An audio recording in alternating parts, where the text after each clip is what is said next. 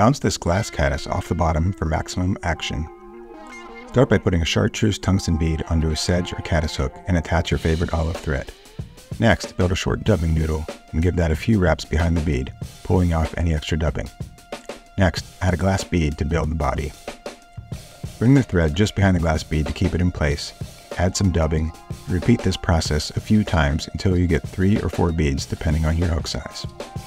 Make sure you keep everything pushed towards the head of the fly.